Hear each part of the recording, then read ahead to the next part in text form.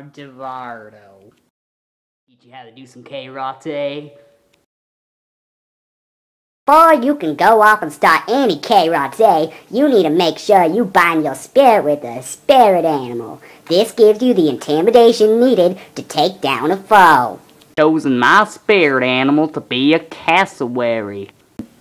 You know, that's pretty much it.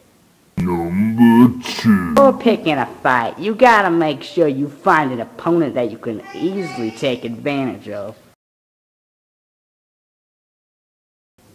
Talking to you, boy. Bro, you wanna fight? Is that it? You wanna fight? See how it is. You're so good, you have your coat. Well, I'll take that coat from you. Let's go, bro, let's go.